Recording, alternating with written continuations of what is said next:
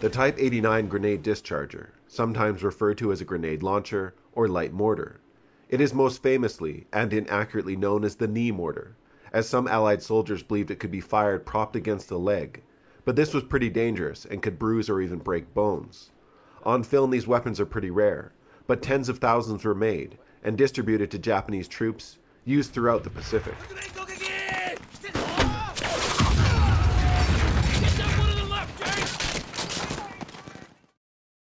The Imperial Japanese Army issued 3 Type 89s per platoon, making it the most widely used infantry fire support weapon.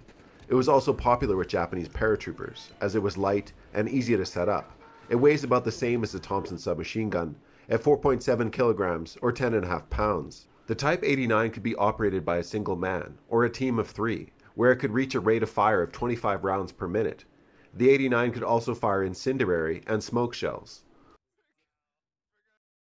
The Type 89 served the Japanese military from 1929 all the way to the end of World War II, with the Type 10, the 89's smoothbore predecessor, entering service in 1921.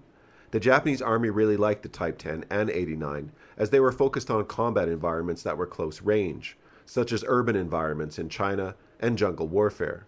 Logistics were also of great concern to the Japanese. The Type 89 was extremely easy to transport through the jungle, compared to larger mortars which required transport of the heavy base plates separately.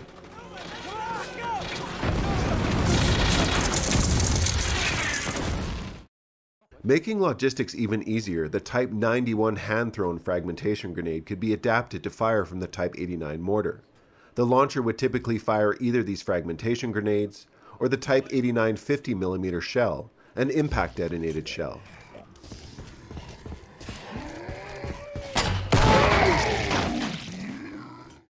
When fired from the Type 89 discharger, Japanese hand grenades were fitted with a propellant at the base. They did not explode upon contact. Japanese grenades used percussion-activated delay-type fuses, initiated by pulling out a safety pin and striking the top of a cap, which is why you see Japanese soldiers hitting their grenades before throwing them so often in movies. The force of the grenade launched from the tube, however, was enough to activate the fuse without having to strike it against anything.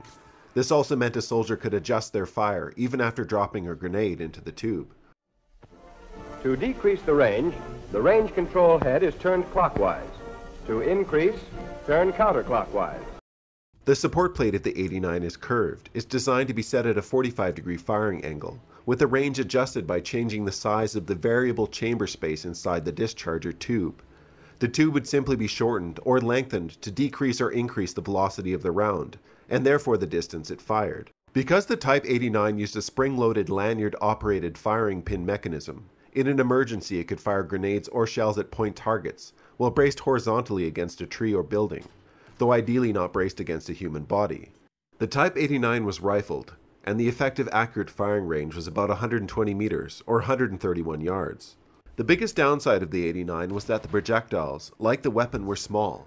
So too was their lethal radius. Alright, I'm Johnny. Thanks for watching this video on the Type 89 Grenade Discharger. I hope you have a nice rest of your day, and we'll see you in the next one.